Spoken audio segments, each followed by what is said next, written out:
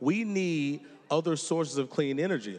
We can just do what we're doing, we're not going to reach our goals. So wind is a piece of that goal, just like solar development, just like carbon sequestration, just like continue looking at nuclear. So we need it all. This is just a piece of the pot. Representative Calkins, would you like to ask one final question? No, thank you. I appreciate your indulgence. Representative Evans to close. We have an opportunity. I think Curtis Tarver, representative, mentioned some very critical things. Calkins, everybody's opinion is valid.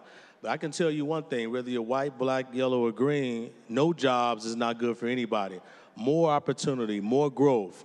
What are we doing here in Illinois? We have an opportunity to be the #1 state with regards to something.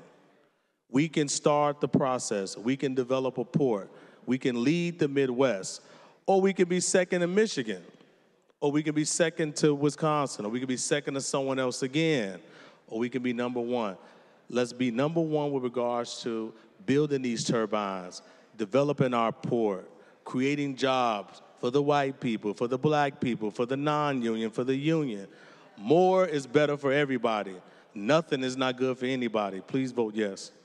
The question is, shall House Bill 2132 pass? All in favor vote aye, opposed vote nay. The voting is open.